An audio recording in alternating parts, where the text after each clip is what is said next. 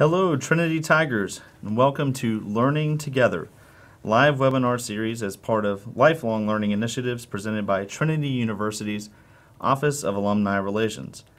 I am Robert Martin, class of 2001 and 2003, and I serve on the Healthcare Administration Alumni Association Board. It is my pleasure to introduce today's webinar speaker, Dr. Amer Kaissi, who is an award-winning professor in the Healthcare Administration Department at Top 10 nationally ranked program. Dr. Kaissi teaches courses in healthcare management, strategic planning, marketing and human resources, and he directs the executive program. He has a passion for speaking on leadership, executive coaching, emotional intelligence, physician leadership, strategic planning, and convenient care models. He is a certified physician and executive coach. Dr. Kaissi lives in San Antonio with his wife, Wafa, and two children, Maria and Adam. Professor Kaissi will discuss Intangibles, the unexpected traits of high-performing leaders. The discussion will help us understand the importance of four traits in leadership: humility, compassion, kindness, and generosity. Discuss the latest research evidence that shows how effectively implementing these four traits can lead to high performance, and implement behavioral changes that are compatible with these four traits. Please know that you will be able to submit your questions as you listen to Dr. Kaissi, and he will be happy to answer them following the presentation. And if you really like the topic, feel free to go in and get his book, Intangibles, the Unexpected Traits of High-Performing Healthcare Leaders, which is available on Amazon or through the American College of Healthcare Executives website. Ladies and gentlemen, Dr. Kaissi. Thank you, Robert. Appreciate you being here. And thank you for everyone, all the viewers and all the listeners that are here with us today. I really appreciate you taking time during your lunch hour, and hopefully this will be valuable and you will learn something new about leadership and the unexpected traits of high-performing leaders. Again, I'm Amer Kaissi. I'm with the Healthcare Administration Department, and actually this coming August is a major milestone for me as I'll be celebrating my 15th anniversary at Trinity, and it's been a great journey. I've enjoyed every single minute of it. But let's go back to the topic for today, which is the traits of high-performing leaders. As you know, I'm in healthcare. Most of my research are in the area of healthcare administration, but what I'm going to be talking about are traits that are universal to every industry and every organization. So the lessons will apply universally to all the industries, no matter where you're working at. So last month, I was watching the Winter Olympics with my family, and I really enjoyed watching the games. And what I noticed was that there was one country that did much better than anyone else. And I'm going to give you a few seconds here to think about which country collected the most medals. Well, if you said Norway, then you were correct. Norway actually collected more medals than everyone else, not just at these games, but in history. And you know, Norway sent about 100 athletes to the Olympic Games.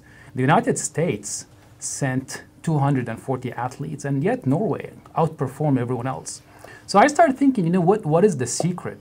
Norway is such a tiny country. It's about the size of Atlanta, Georgia. They have 5 million people who live in Norway. So how do we explain the success that Norway has had so far? Some might say, oh, it's the weather, it's their genetics, their training, and all of that. And all of these apply, definitely. But they are not unique. Norway is not unique in having that weather or the training programs. So I did a little bit of digging, and what I found out was something really important that the director of the Norway Olympic team said. When he was asked about their secrets, he said, our secret is no jerks. They have zero tolerance for jerks. No matter what amount of skill you may have, you're not going to make the team if you are not humble, if you don't show respect, and if you don't put the team first. So, you know, this was really an important thing to realize, that their secret has to do with those traits. Now, No Jerks could have been the title of my book. Instead, it's Intangibles, the unexpected trait of high-performing healthcare leaders. And as Robert said, I published this book last year because, honestly, there aren't enough leadership books out there. No, not really. There are a lot of leadership books out there. But the reason why I published the book is because I didn't feel that there were enough evidence-based leadership books. You'll find a lot of leadership books that are based on anecdotes. and personal experience. But you don't see a lot of science and a lot of research there. And that's what I try to do in this book, is to look at the science and what does the science say about the traits of high-performing leaders. Well, according to the science and the research, the traits of high-performing leaders are those leaders that are able to combine humility, compassion, kindness, and generosity with ambition, competence, accountability, and strength. These are the leaders that are able to achieve high performance for themselves, for their teams, and for their organizations. So this is my argument for today. And just like I did it in the book, I'm going to make it today, not based on my own opinion, not based on gut feeling and anecdotes, although there will be some anecdotes, but based on science and based on research.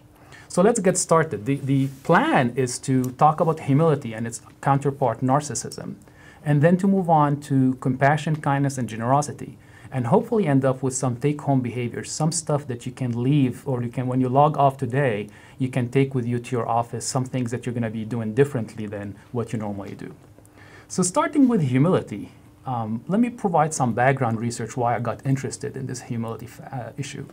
So in 2014, the Harvard Graduate School of Education interviewed 10,000 middle school and high school students from all over the country and asked them, what is most important to you today? So about 48% said it was achievement, 30% said it was happiness, and only 22% said it was caring for others. So that really got me thinking and got me concerned as an educator. Now remember, these are middle school and high school students. So these are the same students that we're going to have in our classrooms at Trinity very soon, and in our undergraduate and graduate programs. And only 1 in 5 considered caring for others as their #1 priority. So I started doing a little bit more digging into this issue of caring for others, empathy, as well as narcissism. And what I found out is that researchers have been tracking narcissism among younger Americans for a while now. There's something called the Narcissistic Personality Inventory, which is a 40-question instrument survey that you can take online, and I encourage everyone to take it. And what you can do is you can find out what's your narcissism score. And what the evidence shows us is in the last 20 years, narcissism is constantly on the rise, okay? And there is an ideal score there between 10 and 15 that's considered healthy narcissism. And what we see is among students and Americans, younger Americans in general, is the score is going from 15 to 17 to 18 and constantly increasing. So the point is there's enough evidence that among college graduates, narcissism is on the rise and empathy is on the decline. Now, narcissism, as we all know, the term narcissism comes from the Greek god Narcissus that fell in love with his own reflection in the water. Now, this was back in the days. What about today? Well, today, the modern day Narcissus is the Homo selfius, if you want to call him, right?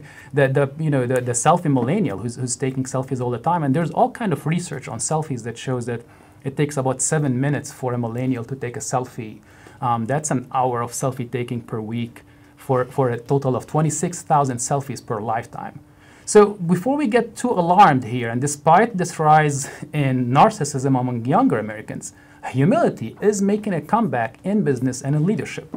So a few years ago, the Wall Street Journal made a case for humble executives and discussed how boards of large companies these days are actually looking for humble CEOs, those that listen well, that admit their errors and are willing to share the limelight.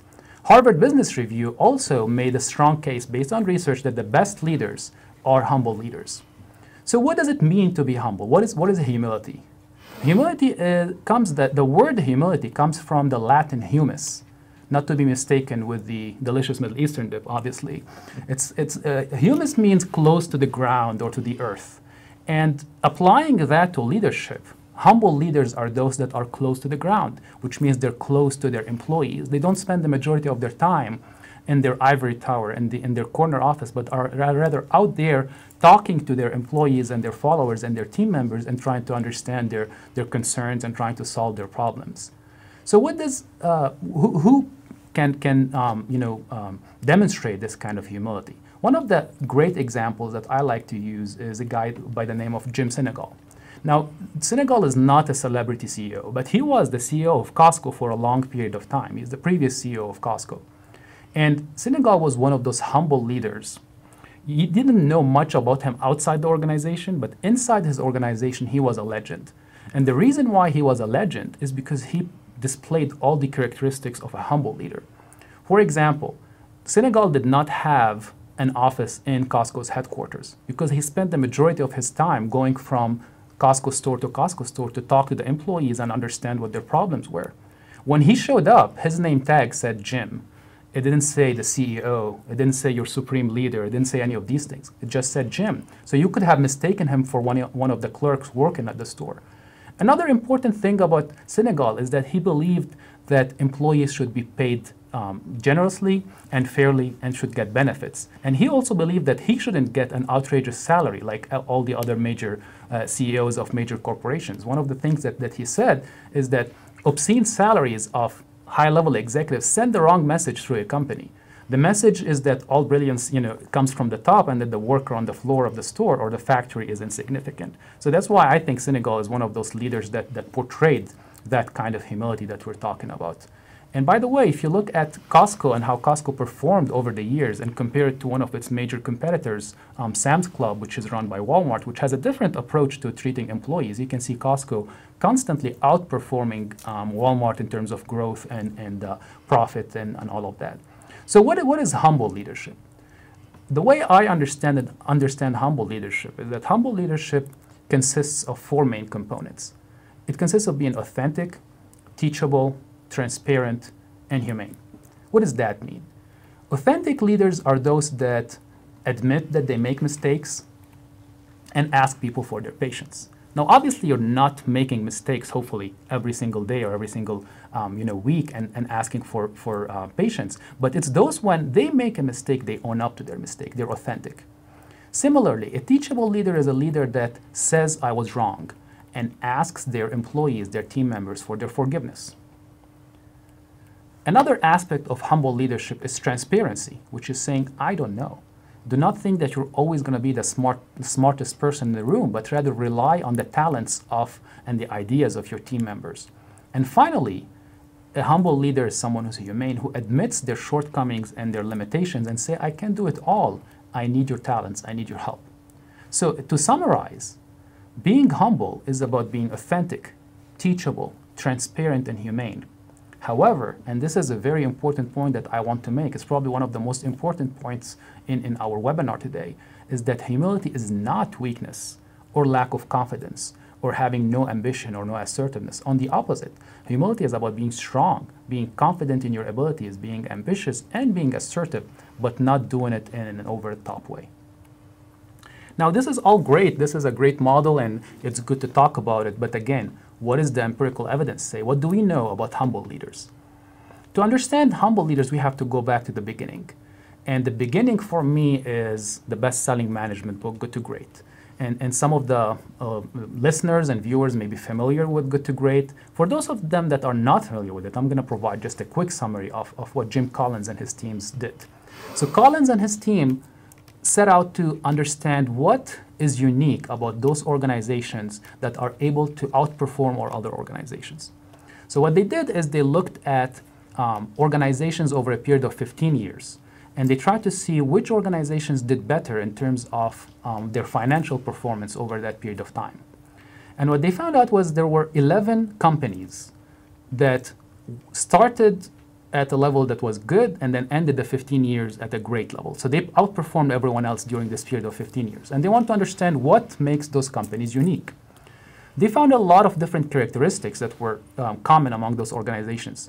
But one of the things that surprised them the most was they were expecting the leaders, the CEOs of these companies to be the big ego CEOs, the celebrity CEOs, the larger-than-life, charismatic CEOs. And what they found out was the total opposite. They found out that these organizations were led by level 5 leaders. And level 5 leaders are those that have a blend of personal humility and professional will. Now, these were not weak CEOs by any stretch of the imagination. They were humble, but they were fiercely determined. They made bold decisions, and they led their organizations from being good to being great at the end.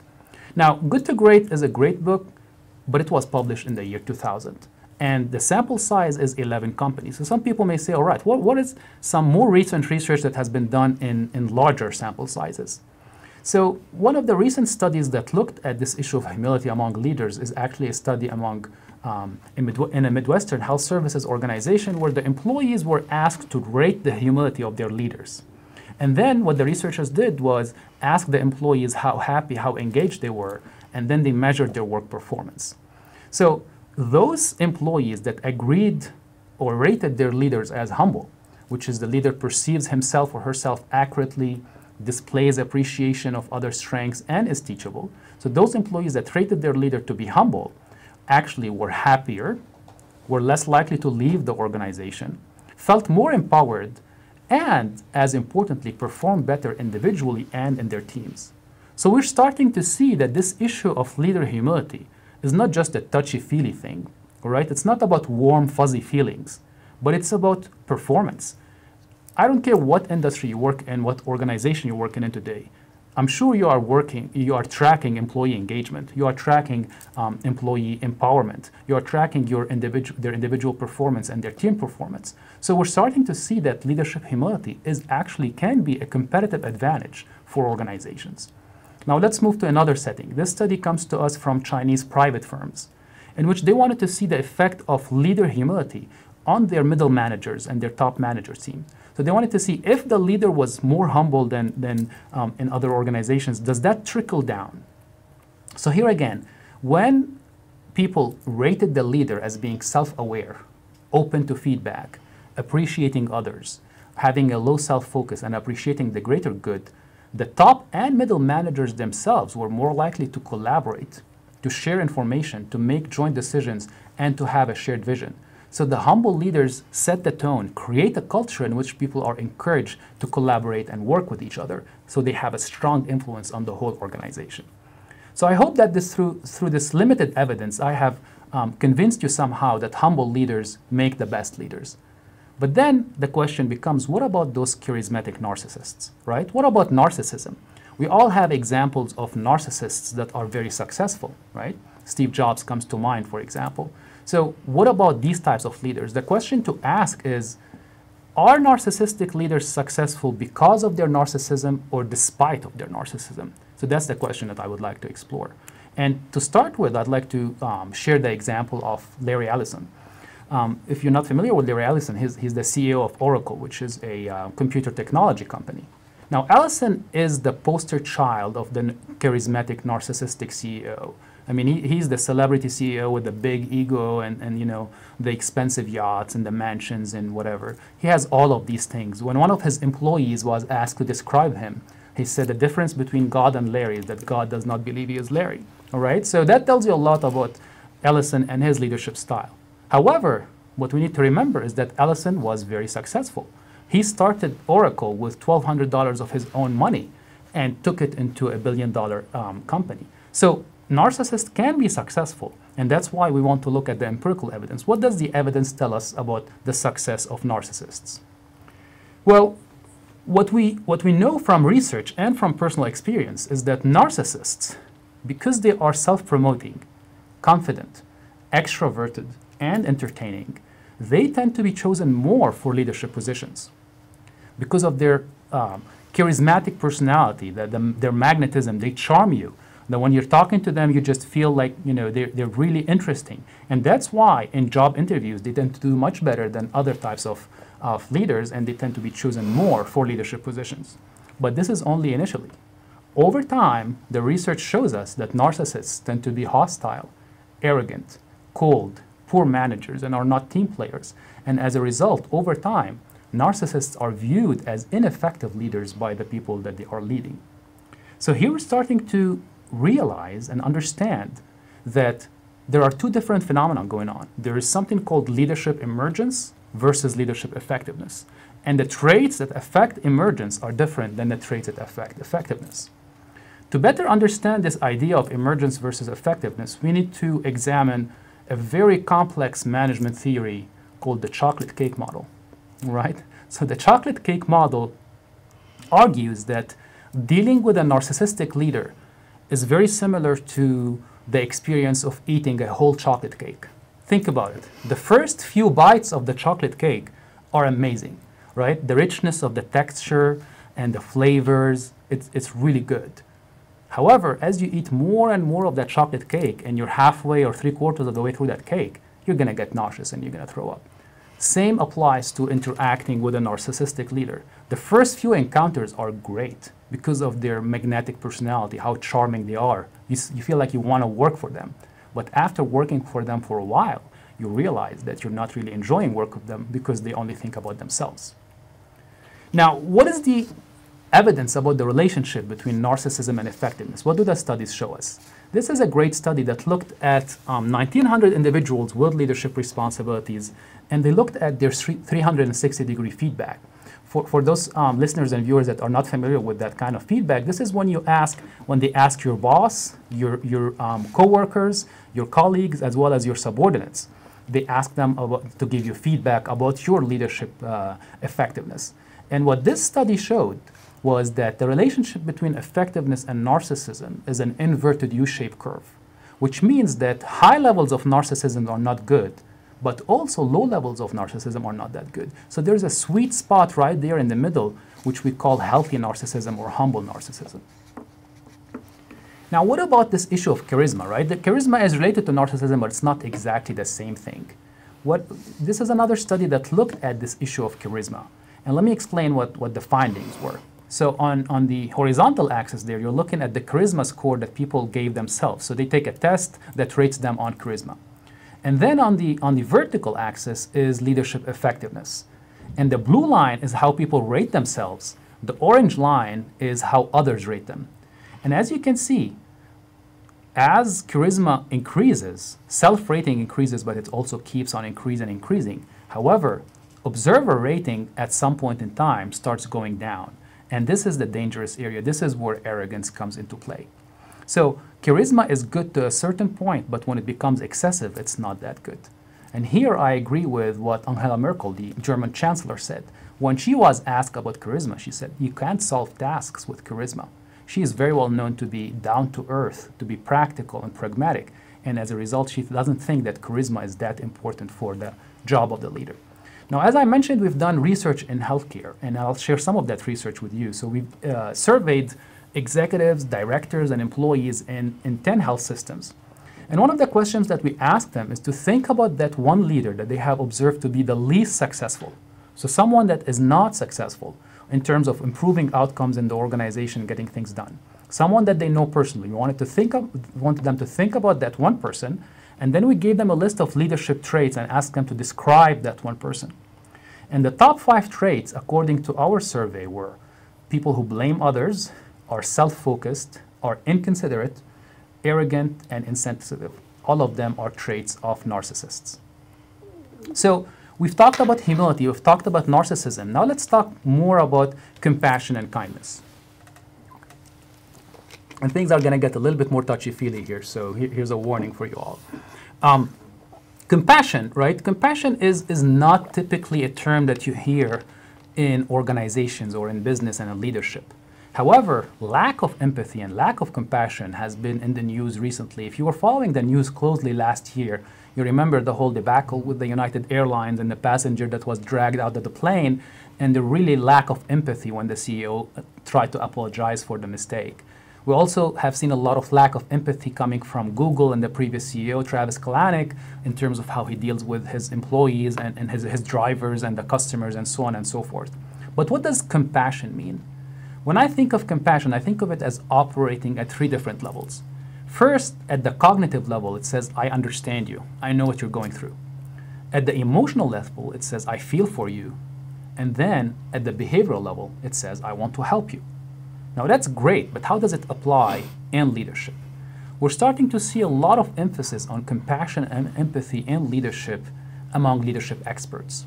Many of the viewers and listeners will be familiar with Simon Sinek and you know his book on focusing on the why and all of that. Sinek actually argues in a great book called Leaders Eat Last. He argues that empathy, which is the ability to recognize and share others' feelings, is the essence of leadership. It's one of the most important aspects of leadership, and that leaders who care about those that they are leading and understand that the true cost of leadership comes at the expense of self-interest. Again, this is a great opinion, but what does the empirical evidence tell us about compassion? So Gallup, the polling company, has been conducting interviews with leaders and followers for the last 30 years. They've interviewed a lot of those. And they ask followers, what do you seek from your leader? What do you want your leader to have? And over time, repeatedly and consistently in all industries all over the world, what people say they want from their leader is compassion, trust, stability, and hope. They also ask the followers whether they agree or not with the statement, my supervisor or someone at work seems to care about me as a person. That's a typical engagement question that is asked in employee surveys. Now, those people that agree with that statement tend to say they're more likely to stay in the organization, they have more engaged customers, are more productive, and generate more profits for their organization. So here again, just like we saw with humility, when it comes to compassion and empathy, it's not just about warm, fuzzy feelings. It's about some cold-hearted metrics that really matter and that every organization in every industry is tracking these days. Back to our survey, we also asked people to think about the one leader that they have observed to be the most successful. So this is the opposite of the first question. This one, someone that has been very successful in terms of improving outcomes. How do you describe that individual? As you can see, the top 5 traits here are accountable, collaborative, holds others accountable, calm, and compassionate. So we see that there is a balance, and this is an important message here, is while people are collaborative and compassionate, they have to balance that with accountability and with holding others accountable. So compassion is a prerequisite for kindness. So let's talk about kindness. And kindness is more compassion in action. That's what you see, right? Unfortunately, what we're seeing is that kindness doesn't have a place at work these days. People are saying that they do not have time to be nice at work. A recent book called Mastering Civility asks people, why do you behave unkindly at work? Why do you behave in an uncivil way? And these are some of what people said. Because I'm overloaded, I don't have time to be nice, because my leader is disrespectful. So here we see the opposite of the trickle-down effect of humility. If your boss is disrespectful to you or treats you rudely, you're going to take it on your own team and treat them in the same way. And finally, because my company lacks the guidelines or the training about how to treat people. Now, what is really serious is that bosses do not reward kindness anymore in the workplace. And a lot of people have some strong arguments against kindness. They believe that if you are kind, it's because you don't have the guts to be anything else, because you're weak, because you're touchy-feely. You don't want to confront others. You're not competitive. You don't want to be accountable for your actions. And while it's true that in some situations, in some exceptions, there are people that are like that who are, kind but weak and uncompetitive, the truth is the majority of leaders that lead with kindness are actually strong. They value their employees. They give honest feedback. They encourage the growth of their team members and their mentees. They communicate their expectations, and they act firmly and fairly. So again, kindness is not about being weak, but rather about sitting down with employees. When there is a need for providing honest feedback, they do provide that honest feedback and they communicate the expectations. What are some examples of kindness in organizations? This next example might surprise some people. What I like to talk about is Chick-fil-A. Yeah, Chick-fil-A, regardless of your preferences in fast food, Chick-fil-A is one of those organizations that has kindness as part of its organizational DNA. As you know, Chick-fil-A hires teenagers. Most of them, it's their first job. They train them on this concept of kindness. They bring the food to your table. They pull the chair for you. They ask you, may I refresh your beverage and stuff like that. But it goes beyond just the employees. The store owners themselves also drink the Kool-Aid and are on board with the kindness. There are a lot of stories of what Chick-fil-A store owners have done over the last few years. My favorite stories are a few years ago, there was a snowstorm in Birmingham, in Alabama, and people were stranded on the highway in their cars. So one Chick-fil-A store owner actually took the food to the people who were stranded on the highway and distributed food for free for that in an act of kindness.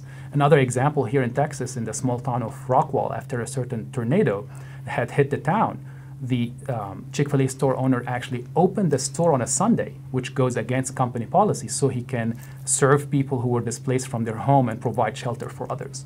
So we can see that there's a lot of kindness going on in some organizations. Now, when I give similar talks around the country, I go to different healthcare organizations, I talk to them about kindness, and I ask them to share their kindness stories with me. One of them, my most favorite kindness stories, comes from an endocrinologist who told us the story of a patient that came to see him. And the patient was severely overweight, right? This was one of those diabetic patients that was severely overweight and was there for a foot exam. So after the foot exam was over, the patient was trying to reach and put his socks on and put his shoes on, but he wasn't managing to because of his size. So the doctor knelt down on his knees and helped that patient put his socks on and his shoes on. Now, the patient was embarrassed, but mostly was very touched by that act of kindness. Here you had this endocrinologist, this professional who was down on his knees helping him put his socks on. 6 months later, that patient came back having lost 60 pounds. The patient told the doctor, said, I've been trying to lose weight throughout my whole life and I've never managed to lose weight. This is the first time that I've done it, and I've done it because of your act of kindness. So obviously in healthcare, we are in an industry that is a compassion and kindness industry, but I think the lessons apply to all other industries. Again, these are good stories. They're feel-good stories, and we all like the feel-good stories, but I want to take us back to the evidence. What does the evidence say about kindness? Let's start with the price of unkindness or rudeness or incivility. This is a study of managers and employees in different industries. And what they did is they asked people how they felt when they were on the receiving end of rudeness. So when someone at work treats you rudely, such as embarrasses you or humiliates you in public or makes sure to show that you are wrong, to show you off, what are the effects of that on people? As you can see from those answers, people tend to decrease their work effort. If they can control it, they spend the amount of time that they spend at work. The quality of their work goes down. They spend a lot of time worrying about the rudeness. They try to avoid the offender so that their performance declines, their commitment to the organization declines. Sometimes they take their frustration on customers, and many of them end up leaving the organization because of that uncivil treatment. Some other research has asked employees to classify their boss as either kind or as a bully. And this is a survey from the American Management Association. Those employees that said my boss is kind, 84% of them said they plan to work for the company for a long time. Now compare that with those that said my boss is a bully. 47%, so about half, said that they plan to work for the company for a long time. So here we're starting to see that kindness, again, is a business imperative. If we are serious about employee turnover, about turnover rates and employee engagement and employee empowerment, we have to think about the importance of kindness in the workplace. However, and I hope by now this message is clear, kindness is not enough by itself. This is one of my favorite studies that are done on this topic. And the reason I like the study is because it's a large study from hundreds of companies all around the world. So this transcends culture, countries, organizations, industries, and all of that. And what they did here is they asked employees to classify their boss as either tough or nice. So those tough bosses were described as those that establish high standards. They get me to stretch for goals I didn't think I could achieve, or they keep me focused on my goals. A nice boss is someone that is in touch with my issues and concern, develops me, maintains my trust, and so on and so forth. And they wanted to see which approach engages employees the most.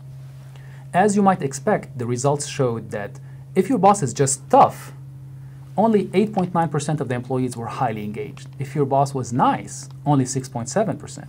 The best approach was to be both tough and nice, to hold the employees accountable and to try to build strong relationship with them and maintain their trust and focus on their development. A great book that I suggest for everyone is a recent book by Kim Scott, an executive from Apple and Google, by the name of Radical Candor. And Scott argues that the best leaders are those that can combine caring personally and challenging their employees directly. You can't just care without challenging, and you can't just challenge without caring. You have to combine both in order to reach high performance. So now we get to our last topic before we get to the take-home behaviors, which is the issue of generosity. When I think of generosity, one of the examples that I think about is the example of Hamdi Olukaya. the CEO of Chobani. Ulu Kaya is really the embodiment of the American dream. He's a Turkish immigrant that came to the US to go to school, ended up buying an abandoned plant, started making Greek yogurt, and as they say, the rest of history, the company is now one of the most successful companies. However, while the yogurt itself is very delicious, the secret of Chobani is the culture that Ulu Kaya has put in place. He's one of those CEOs that are very generous with their employees. There are stories of him showing up when employees are working on holidays and serving dinner to the employees.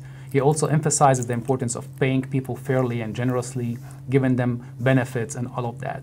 He hires refugees. He brings translators. He brings transportation for them because he believes that when a refugee has a job, they stop becoming a refugee. Now, Chobani is still owned by Ulu Kaya himself. It hasn't gone public yet. But in preparation for it going public, what Ulu Kaya did was he gave shares of the company to those employees who started the company with him in order of their seniority. So once the company goes public, which is expected to be very soon, some of these employees are going to get anywhere between $150,000 to $1 million from their shares. And this is what he said when he announced that to the employees. He told them, this is not a gift, but a mutual promise to work together with a shared purpose and responsibility. You know, how we built this company is important, but I want you to be part of the growth and part of the driving force. That's a great example of a generous leader. So generous leaders are those that give from their time, from their energy, and from their talents, right? But what does the evidence tell us about generosity in leadership? I've made a lot of book recommendations. Here's another great book that you may want to check out. Give and Take by Adam Grant, Wharton professor. Grant looks at this issue of generosity, and he classified people according to givers, takers, and matchers. Givers are those type of people that give and don't expect anything in return. Takers are those that are so self-centered that they take and they take and they take and they don't give it back in return. And then matchers are those types of individuals that like to keep a balance. You know, I will only give to you if I think that you can return the favor. And the obvious question here is, what type is most successful, right? The givers, the takers, or the matchers? So they did research on professional engineers, and they asked them to rate each other on their giving and taking behaviors, but they also looked at their work performance. And what they found out was that those employees who performed the worst were the givers. You with me? Or make sure that you're hearing this correct. So givers were the worst performers. Matchers and takers were in the middle. And then the highest performers were also givers. They repeated the same study among medical school students in Belgium. And here again, they found that the students who got the lowest grades were givers. The students who got the grades in the middle were takers and matchers. And then the students who got the highest grades were also givers. So what's going on here? What's happening is that we have givers on one end of the spectrum, we have matchers and takers in the middle, and then we also have givers on the other end of the spectrum in terms of the highest performing students or employees or whatever, engineers. So what's happening here is that the givers that are lowest performing are those what we tend to think about as pushovers. So these are the people who give but forget about themselves. For example, among the medical students, these were the students that helped everyone else study and copied notes and stuff like that, but forgot about their own studying. The givers, on the other hand, on the other end of that, were the successful givers. So these are the ones that give, but they protect their time. They make sure that they are also, keeping their self-interest in mind. So Grant makes the point that leaders have this unique opportunity to multiply themselves and create networks of givers. So as a leader, you may say, yeah, I would like to give others, but my time is limited. And the point here is that you don't have to mentor everyone else in your organization and talk with everyone else. But what you can do is you can mentor a small team and then task them with mentoring others. And this way they pay it forward and you create a culture of giving and a network of givers within your organization. All right, so this is the last part of the presentation. And this is the part where I hope that you take some things with you that you can do differently in your organization, in your work, or even with your family. And what I'm going to focus on are issues such as how to listen, how to speak, how approachable you are, how you give credit to others, how do you give negative feedback, how do you handle crisis and failure, how you respond to success, and how you handle criticism. I'm going to pick a few of these and talk about them in detail. Let's start with how to listen. The unkind behavior is listening to reply, whereas the kind behavior is listening to understand. And we're all guilty of that. We're talking to someone, and as they're talking to us, we're formulating our response before they even finish. The best approach is to listen to understand and let the other person make their point before you chime in. The unkind behavior is to make statements all the time, whereas the kinder one and the more effective one is to ask questions. And there's all kind of evidence now these days that shows that asking questions can lead to higher performance in organizations. I've made a lot of book recommendations. This is a TED Talk recommendation. This is one of my favorite TED Talks out there by Celeste Hadley, who is an NPR journalist. Hadley talks about 10 different ways to have a better conversation, and many of these revolve around how to listen. So I suggest that you check it out. So we've talked about how to listen. How about how to speak? The unkind behaviors or the unkind leaders are those that are using I and me all the time. More kind is to say we and us. It's the team. It's the organization. The unkind leader is the one who sees you and says, how are you, but they don't really mean it. Whereas a kind behavior is the authentic, how are you? They ask you, how are you, and they're listening because they really care about you and your family and what your news are. Unkind behavior is obviously using obscene language. I hope no one is working in an environment where people are using obscene, disrespectful language, whereas the kind behavior is using the respectful language. The next thing that I'd like to focus on is how approachable you are. How do others see you? From the very basic, simple stuff such as frowning versus smiling. Having a closed door versus having an open door, but you protect your time when needed. Again, you don't want to be a pushover. You don't want people to take advantage of your generosity and your kindness. And my favorite or least favorite is listening while checking the phone versus putting the phone aside when listening. This is something that we're all guilty of and that we all can work on when we're talking with others. Organizations are now going to great length about this issue of cell phones and cell phones during meeting.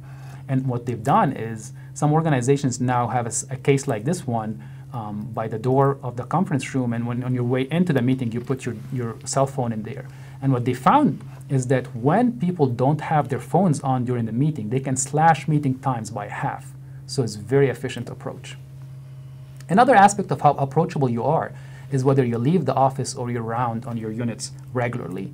In healthcare, this is becoming a best practice now, where the CEOs and the members of the executive team are constantly and periodically rounding on their middle managers, on their employees, on their patients, to try to go out there and see what's happening. A lot of leaders out there are always on their phone while walking in the hallway. You want to walk in the hallway and greet others and talk to them. Another aspect of kind leadership is how you give credit to others. Many people hesitate to give credit to others because they think it's part of their job, but you really want to tell people you're going above and beyond. You want to catch people doing something good, and you want to provide positive feedback that is prompt, accurate, and sincere. And one of the best ways to do that is still the old-fashioned way of thank you notes, handwritten thank you notes. There's really nothing that replaces handwritten thank you notes, in my opinion. One of the leaders that have done that year in and year out is Doug Conant, the retired CEO of Campbell's Soup. Conant took Campbell's Soup when it was on the verge of bankruptcy and turned it around. And when people asked him, what was your secret? What was the secret of your success? He said, handwritten personal notes. In 10 years of his being a CEO at Campbell's, he wrote about 30,000 thank you notes to all the employees and the different stakeholders. How you give negative feedback? This is an important one, right? We see a lot of leaders that attack the person. The unkind leaders, they attack the person. But what you want to do is you want to separate the person from the job. You still want to give constructive feedback. Here again, we're not shying away from giving the negative feedback, but there is a way to do it. Even if you're terminating people, right? You can still do it in a way that keeps that employee's dignity, obviously, if they haven't done anything immoral or illegal. All right, we're almost there. And there are bonus points here for those who can guess which great philosopher said this great line. Everybody has a plan until they get punched in the mouth. If you guessed it's the great philosopher Mike Tyson, then you guessed it right. And the reason I have this quote here is because most of us, most of the time, we are kind, we are compassionate. When the world is going according to our plan, when we've got our morning coffee and there's no traffic and everything is good, yeah, we can be kind and compassionate. But the really true compassionate and kind leaders are those that are compassionate and kind under crisis, when there are mistakes that happen. Are you the kind that yells and screams? Do you look for immediate blame? And are you the kind that has this hollow apology of mistakes were made? Or are you the one who is calm and controlled? You look for the underlying reasons. And finally, you admit, I made the wrong call, back to our earlier point about humble leaders. Last book recommendation, this is a great book written by 2 Navy SEALs. They talk about extreme ownership, that the leader owns everything in his or her own words. There are really no excuses and no one else to blame. If it happened in your unit, in your division, in your organization, it's your mistake and you have to own up to it and you have to fix it. All right, so let me finish by telling you this story. I was giving a similar presentation to a group of anesthesiologists a couple months ago. And towards the end of the presentation, one of them asked me, he said, so should we look to be feared or should we look to be loved, right? Should we look for fear or for love? So I thought about it, and the best answer that I could give him was from the world's best boss, Michael Scott, obviously from The Office. So when Michael was asked, would you rather be feared or you love? He said, easy, both. I want people to be afraid of how much they love me. And with that, I will finish the presentation. I hope you enjoyed it, and we're open now for questions. We'll be happy to answer your questions. And if you enjoyed the presentation, as Robert said, please check the book out. Reach out to me by email, on LinkedIn. I'll be more than happy to answer your questions. Thank you, Dr. Kaissi. My pleasure. So while we're waiting for questions to come in, I had one question over the course of your research, and you hit on the topic of narcissism.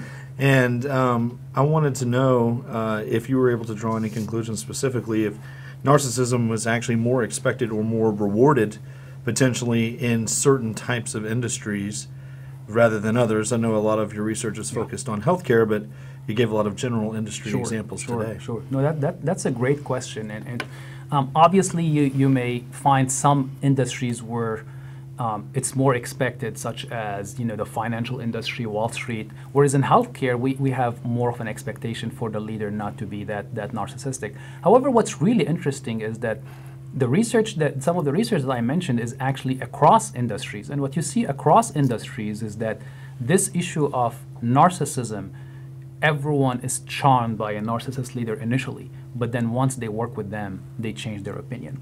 Now, the one exception that I would make to that, and that is obvious from some research that I didn't mention, is is organizations under crisis. So this is the one situation where narcissism actually can be very beneficial. There was a study done on organizations during the 2007 economic crisis. And what the researchers found was that those organizations who were led by narcissistic leaders were actually more likely to do better under the economic crisis than other organizations that had more humble leaders.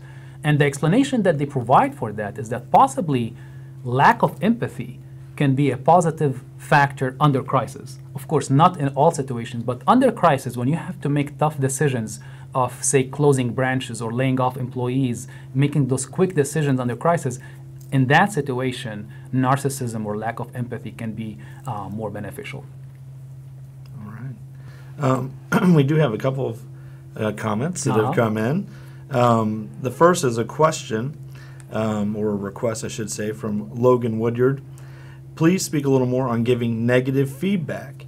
You speak of giving feedback to employees that are being trained, but what about when you're training clients or mentoring and coaching? Okay, so negative feedback, that's definitely a very important aspect of this, because a lot of people, when they first hear about humility, compassion, and kindness, the first thing that comes to their mind is that the inmates are running the prison, right? That you're letting people do whatever they want out of your kindness. And this couldn't be any further from the truth. The truth is, you can be humble, compassionate, and kind, but you are still having high standards. You're still accountable, and you're still holding others accountable. And the one example that I would mention here is, giving that negative feedback, even if it means giving negative feedback and having to terminate that employee. I'll share a story here. So I teach an HR course. And in my course, students at some point in time said, we're going to be healthcare managers very soon. And we're really afraid of that situation when we have to give negative feedback to our employees, and also when we have to terminate them. So can you bring in someone that can talk about that? So I ended up asking a graduate of the program, Bob Shaw, who a lot of people are familiar with. He's a veteran of the industry, has long experience. So Bob came in and talked to the students about how to terminate people. And the first question that he asked them was, what is the number one factor that you want to keep in mind when you're terminating an employee? And the students start saying stuff such as, well, you have to worry about your own personal safety, you want HR to be in the room, and all of that. And he said, yeah, all of these things are important. But the number one factor that you want to keep in mind when you're firing someone is to maintain that person's dignity and to make sure that you launch them into something that's more successful. So I believe that this issue of providing negative feedback, even the extreme situation where you're terminating the employee, you can still use kindness and you can still use it compassion when you're doing that. We have another question actually on narcissism. And this one comes from Emma Weitenheimer. What can you do for your own mental health if you find yourself working for a narcissist? Wow, great question. Working for a narcissist. Now, how do you deal with that? There's all kind of different suggestions, all the way from avoiding that person as much as you can, which obviously is not that effective in the long run. But there's some situations where you really need to stand up for yourself and confront the narcissist. Now, if the narcissist is your boss, that makes things somehow hard. But there are situations where you can try to separate your own emotions and try to see, all right, what is the best course of action that I can take here to make sure that I can still do my job? Now, as we saw from the results of some of this research that I shared, when you're working with someone who is a narcissist or who treats you in a rude way or who disrespects you, we can theorize about how you should react, but really under those situations, you're going to find yourself constantly thinking about that and trying to avoid the person, trying to limit your interactions with them, which leads to an ineffective situation. So I say, you can give the person several chances, but sometimes you need to ask yourself, is the job worth that emotional burden that's taken on you in terms of dealing with that individual? And that's what the research supports, that is the majority of people ends up leaving the job, not because of the job itself, but because of the boss. On one more question on the topic of narcissism, Jaskirat Batra asks us, how do you do personal branding, important for certain professions, without coming across as extremely narcissistic? Wow, we're getting a lot of good questions there, and that's definitely something that everyone thinks about in terms of how do you make sure that people know about some of the things that you're doing without really sounding like you're bragging. And this situation, I believe that you have to let your work speak for itself. Of course, you have to tell people about what you're doing, but not in an over-the-top way, not in a, tooting your own horn way, but rather just, share what you're working on. And also, I think, again, to practice what I'm preaching is to stay humble. And, I've written a book on the topic, but I can still learn a lot about it. So I'm constantly, whenever I'm talking about the book, my main, purpose is not just to tell others, but also to listen to others. Because, people will read the book or listen to some of the concepts of the book, and they may have different experiences, or they may tell you stuff that you learn. So to stay open to learning when you are talking about your work, I think that's another way to avoid falling into the narcissist trap. Yeah, that was an excellent question. We have one more from Takara Christie. How do we bring in and begin to reward kindness in the workplace? Right. So if I understand this correctly, the first part of the question is how do we bring kindness in the workplace? And I believe that has to start with hiring practices. And, we are in all industries guilty of falling in the trap of hiring the narcissists versus the others that may be a little bit less quiet, but more capable in some situations. So how do you do that? How do you try to screen for that during the recruitment process? Well, one of the ways that I found to be very successful and that some companies have in place is they ask during the interview process, tell me about some of the successes that you've had in your career. And they watch for the answer that the person is giving.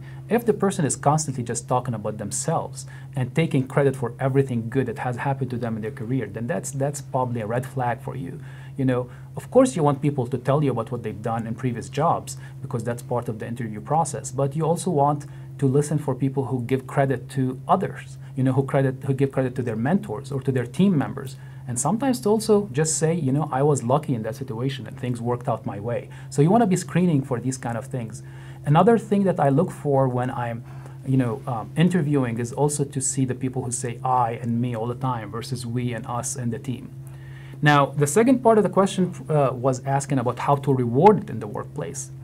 And I think one way to reward it is to make it part of the organizational values and to operationalize that into the performance evaluations that the company has in place. You can say kindness is one of our values or compassion is one of our values, but this will remain something that you put in a frame in the hallway unless you translate that into actual behaviors that people can relate with and day-to-day things that they can think about.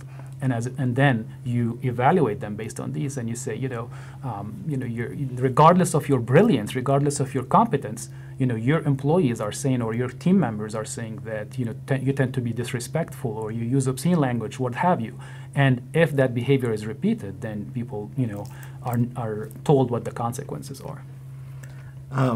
Just one last question, I think, before we end our session here. You put a lot of information out there for the viewers and listeners today. What if they're saying, I don't see how I can get all of this implemented all at once? Or maybe certain aspects or concepts seem like a bridge too far, at least at this juncture. Yeah, absolutely. Do you have any insights into what a starting point might be for those thinking about taking this home? Absolutely.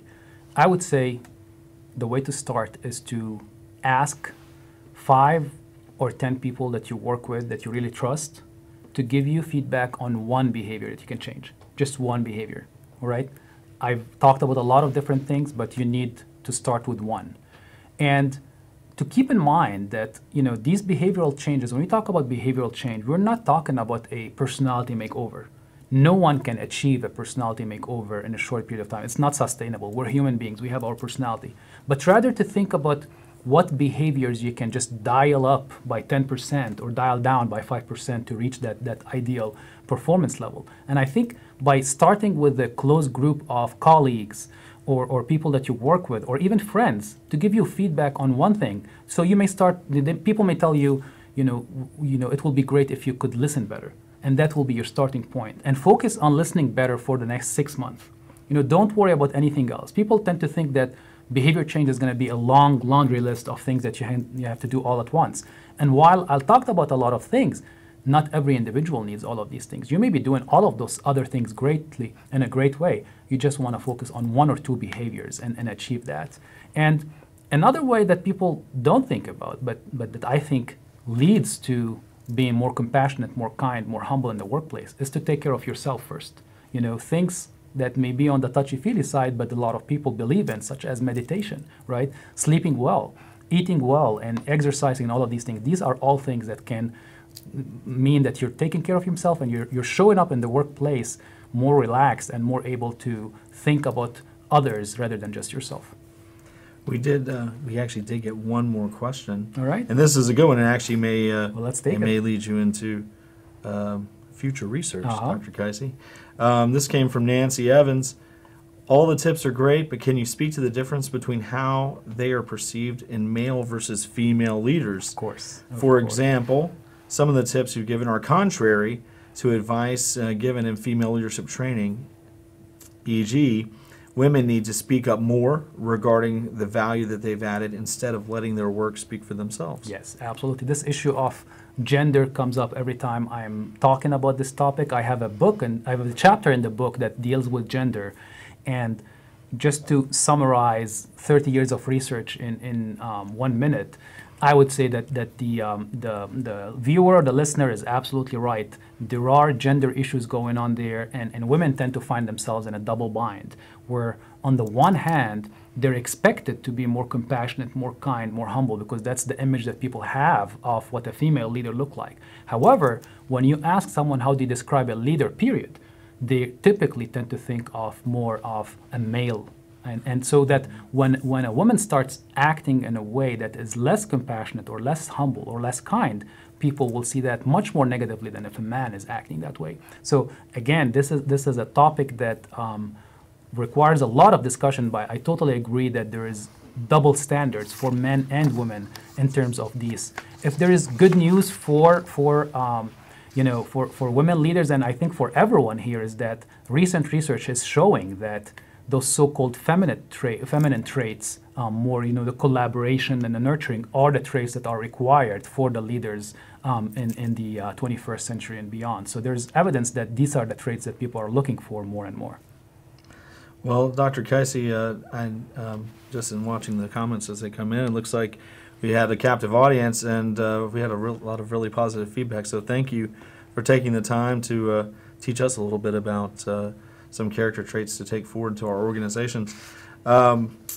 Thank you so much for attending this live webinar. Our next webinar is scheduled for April 27th at noon Central Time, featuring Mario Gonzalez Fuentes, Assistant Professor in Business Administration here at Trinity University. Dr. Gonzalez will lead a discussion on millennials in Japan and the United States. Thank you. Can I say something before we leave? All right. And definitely make sure you tune in for Dr. Gonzalez. He's great. But I want to thank you, Robert, for being here today and for moderating the discussion. I also want to thank Salim Sharif from the Alumni Association. I want to thank Taylor Stakes here at the studio for their efforts in making this successful. And thanks for everyone who watched or listened today.